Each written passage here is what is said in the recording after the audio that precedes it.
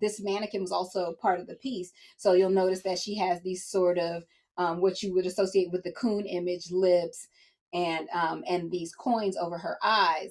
So you know, putting coins over a person's eyes is something that is part of the death ritual. You put them over the person's closed eyes, and they're supposed to pay the deceased person's passage across the river Styx or wherever they are moving to into the afterlife. So this mannequin or this being actually has the dead person's coins over their open eyes, because when you don't love yourself, that's a type of death. You're killing yourself slowly and definitely violently. So you're perpetrating violence. You're basically murdering yourself when you murder your relationship to yourself, loving yourself, loving your culture, etc.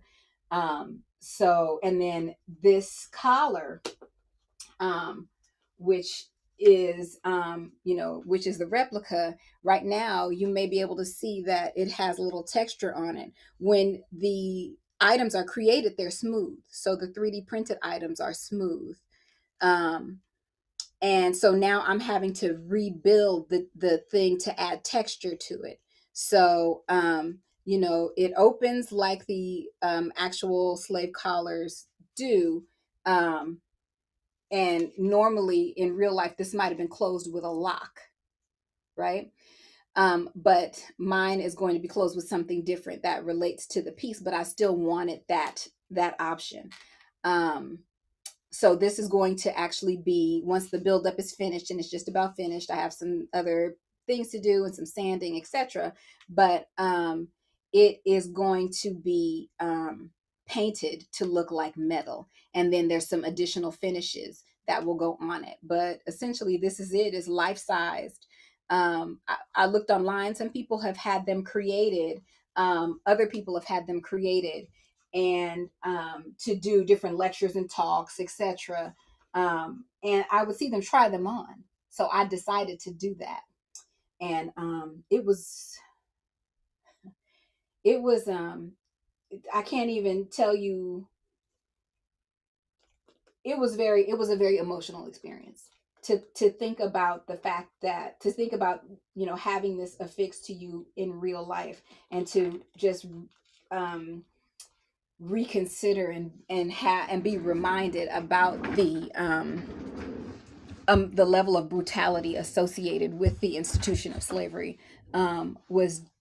was just overwhelming for me. I don't know how people were able to be so calm in trying those things on, and the other videos that I saw online. And you can Google them and see people trying on slave collars. And originally, when I first conceived of the collar, I was like, okay, well, I got to make it. Because, I looked online, there you can find them, but they're pricey and it wasn't exactly what I wanted. So I was like, oh, well, I'll just go and sign up for a class at the Crucible and I'll just smith it. And then I was like, Tracy Brown, you ain't going to smith no nothing. I barely have time to heat up soup. When am I going to go have time to learn blacksmithing, much less much less be in there making slave collars and curly hair? There's no way. So then I decided to try having it 3D printed. The reasons that it was so hard was that obviously it was calling up trauma. These are my people. So obviously anybody empathetic is going to feel something. But for me, it was just like, it really called up a lot of trauma. And it was real. And even the reality of creating this piece with a white man, that as somebody who's outside my own culture, who isn't going to have the same relationship to the experience. And before people start flooding the chat with a whole bunch of superficial, we are all one people and racist, I don't want to hear it. I'm talking about the reality of trauma that is experienced by people of African descent in this country when you start talking about chattel slavery. That's real, it's complicated.